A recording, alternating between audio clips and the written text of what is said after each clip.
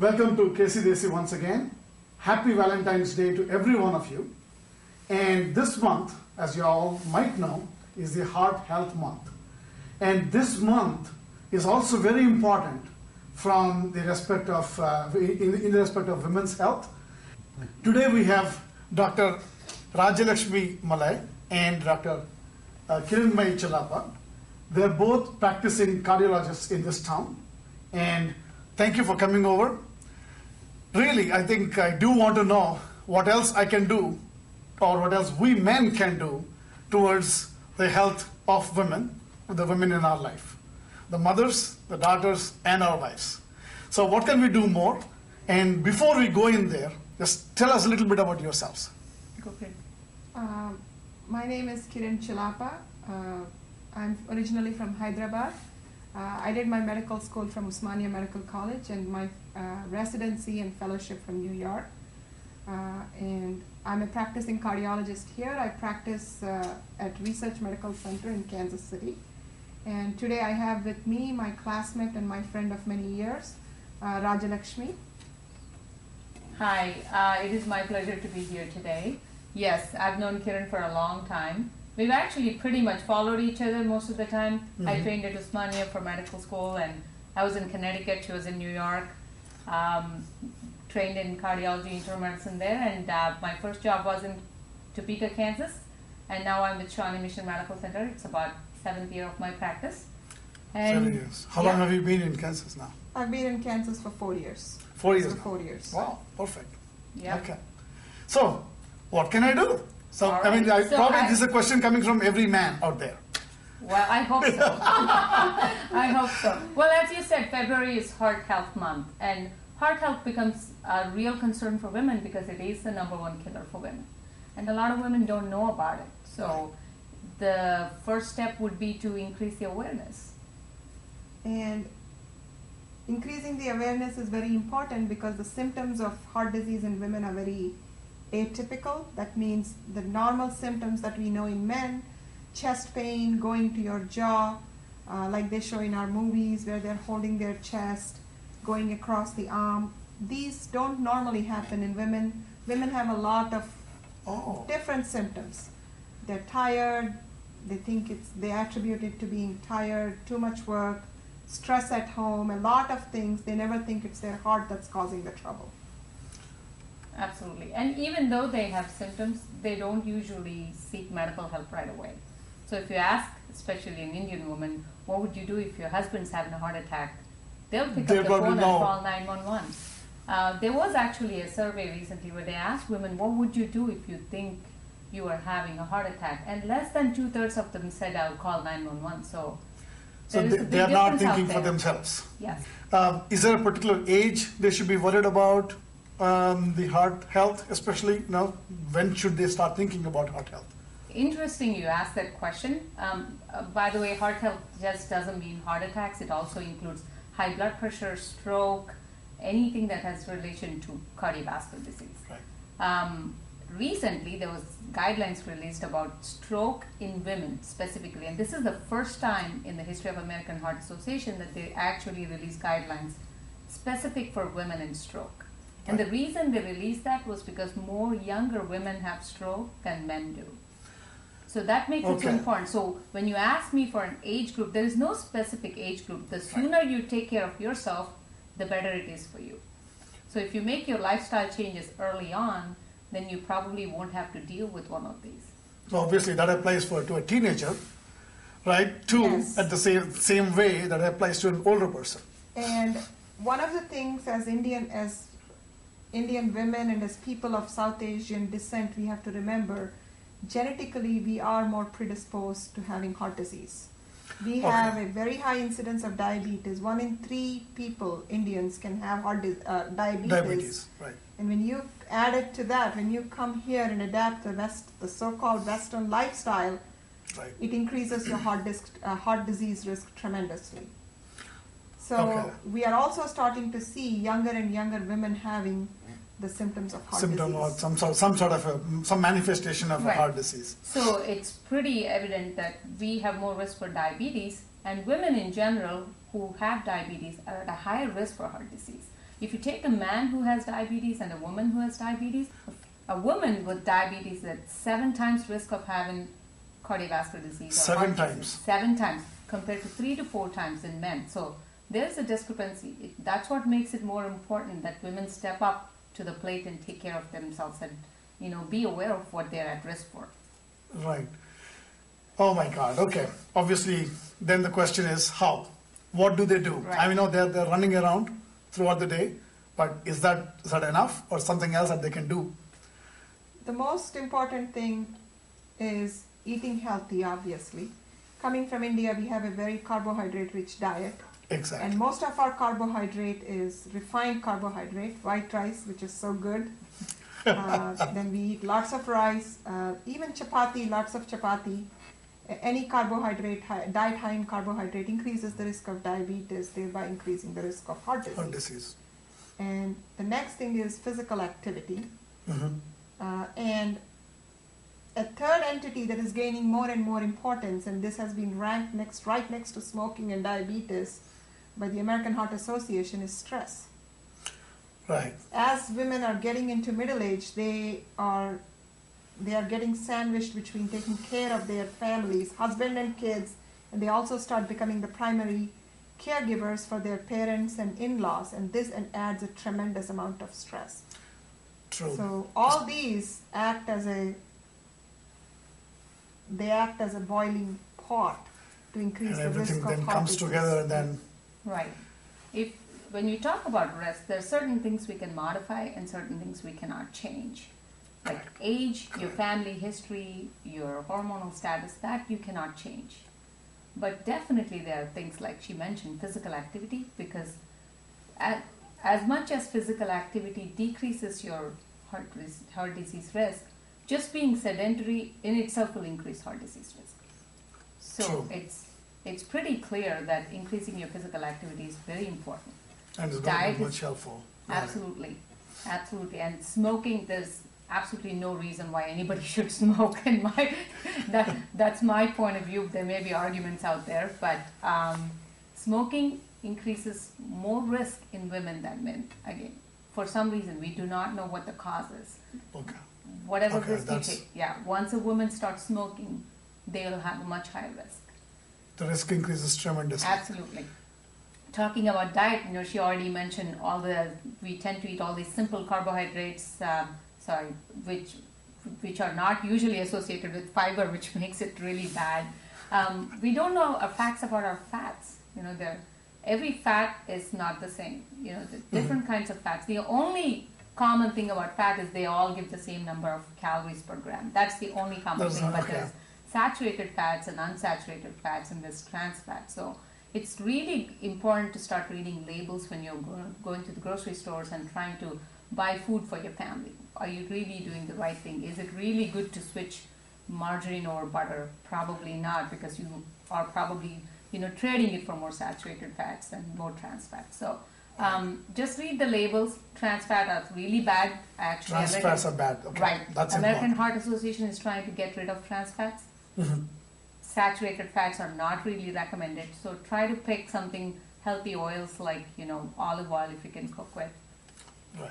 And as a simple guide, anything that has trans fats, donuts, muffins, all the stuff that tastes good, croissants, pastries. These are all really I love bad. pastries. They all have trans fat. Anything that tastes fluffy and flaky and really delicious probably has trans fat.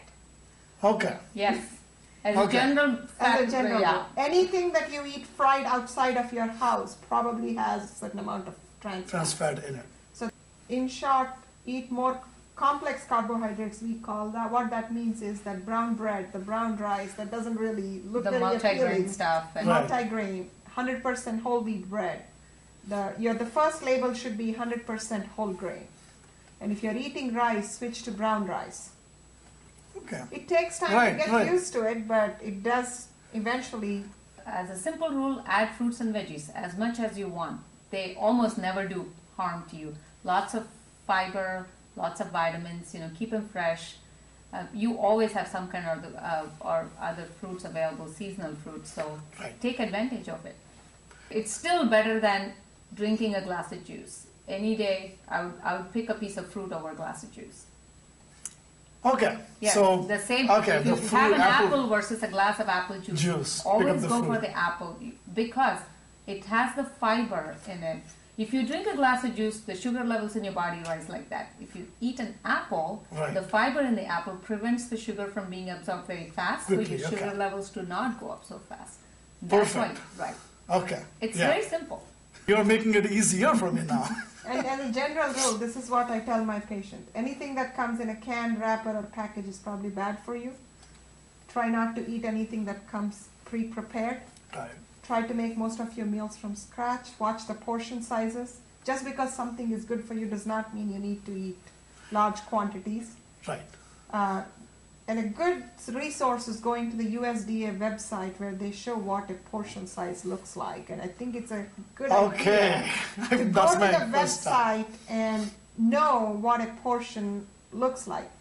If they say a serving of cereal is not a big Corel Huge bowl bowl. full of cereal. It's actually a cup, which is probably 1/4 of the bowl. And it's a very Oh, smart yes. idea to know what a portion size looks like before we are That is Be important. surprised. A cup That of is cereal important. is really not very much. It's just 8 ounces of it. I mean, Right. And that's, we, oh my God. Okay. You are going to change a lot of, me especially, and probably a lot of us here. well, you already exercise a lot. I don't know if I can. No, change. I bike a lot. So talking about that, I wanted to briefly mention that since I was involved in biking, I came to know that she is also biking, and she has completed the MS 150 last year. Yeah. That was 140 fantastic. miles, and I always told myself they just give you the 10 miles for trying. So it was really fun. Actually, I enjoyed it a lot. Hopefully we'll keep doing something more physical. I wish the recommendation is to do at least 30 minutes of aerobic activity.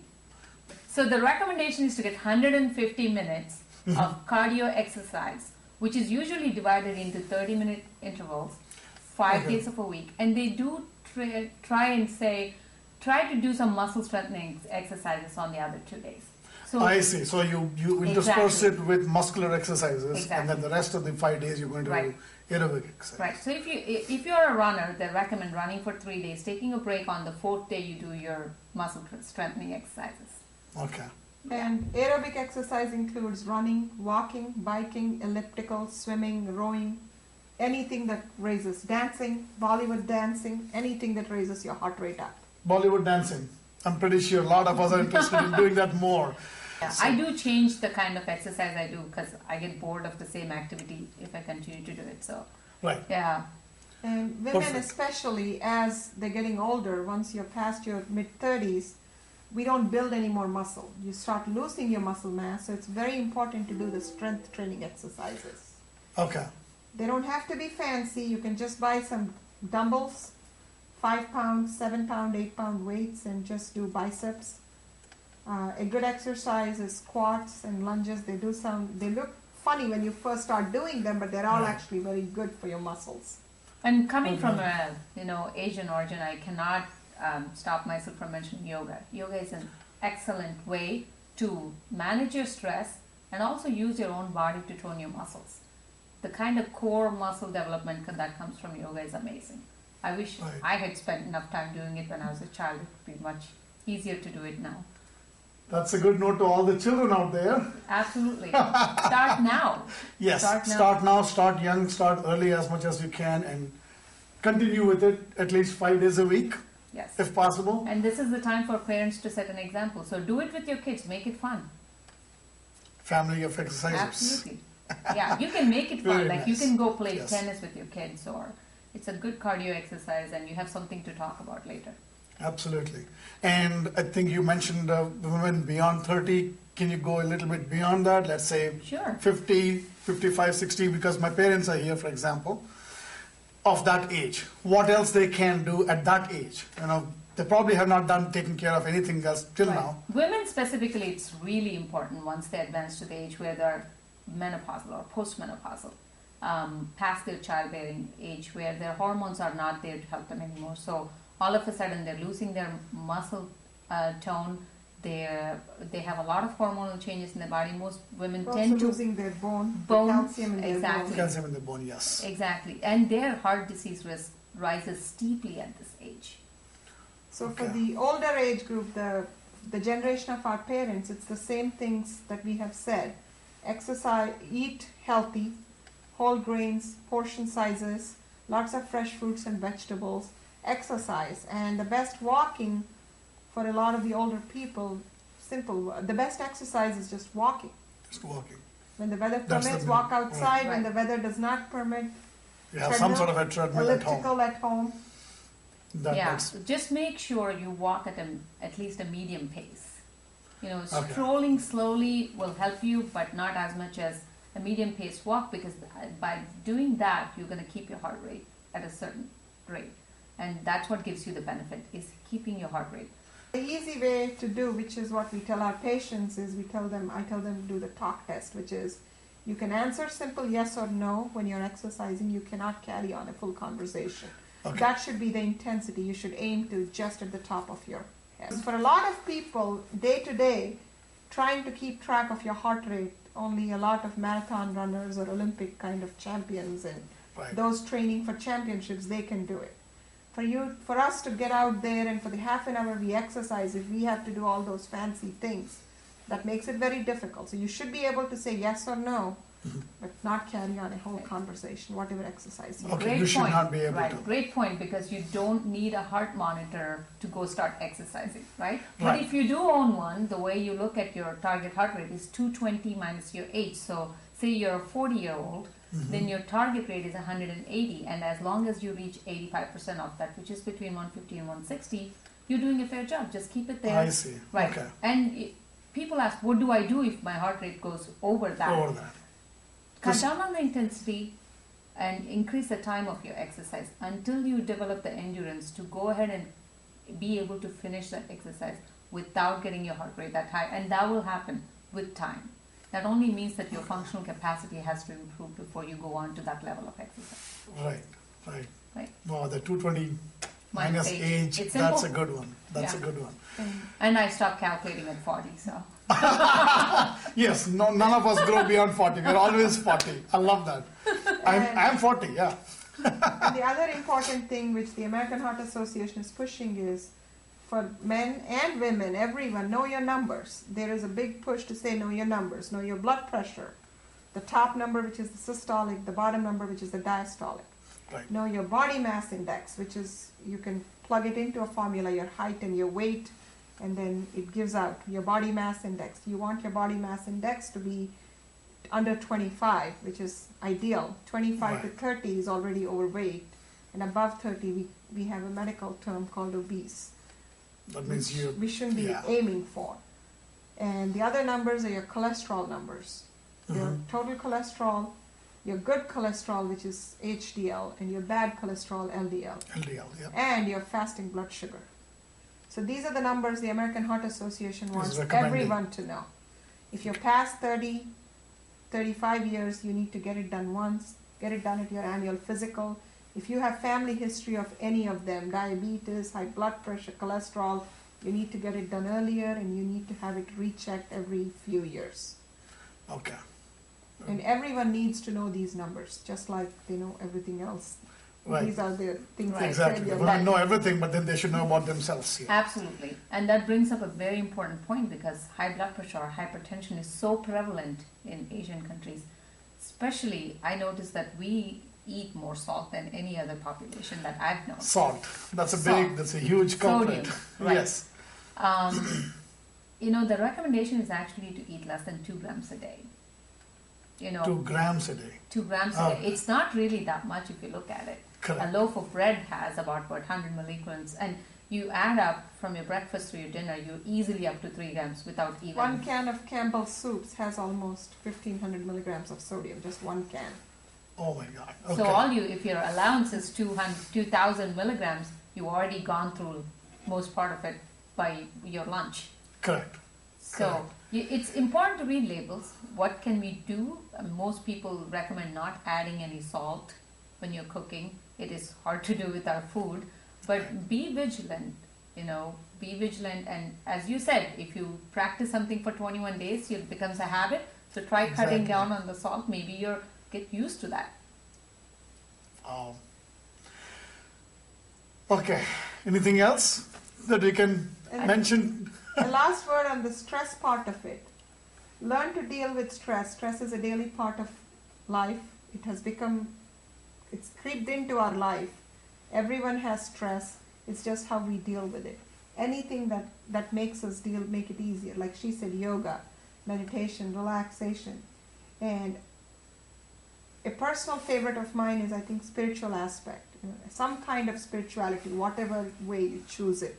Right. Be it meditation, be it some form of giving back, some form of Charity, volunteering in the service society, charity, society. They all help lower your stress, and they make you realize how fortunate your life is when compared to a lot of other things going on in the world. In the world. And I think stress, ways to relieve stress is very important. And we already talked about smoking, no smoking, absolutely. Yes, smoking is one thing that definitely, is a no-no. It's one of the hardest Absolutely habits no-no. to kick, but Yes. one of the most important ones to do if you're into it. Yes, absolutely, absolutely. Thank you very much indeed for taking time off. I know you guys are very busy with the family life and the work life. You're stressed out already, but I'm pretty sure you're handling you're not it. looking stressed out. No, you're not looking stressed, but that shows how well you're handling your stress. Thank you. And that's what we need to learn from these two women here. I think the resolution is to start making one change at a time. Right. Let us start one change at a time and see how we can improve the women in our life. Right, exactly. Again, go red for women. Every first Friday of every February is National Wear Red Day, and it has been declared that way to increase awareness of heart disease in women. And let's just do it. Why not? Thank you. Absolutely, why not? Let's do it. Let's do it for our women. Thank you very much for tuning in.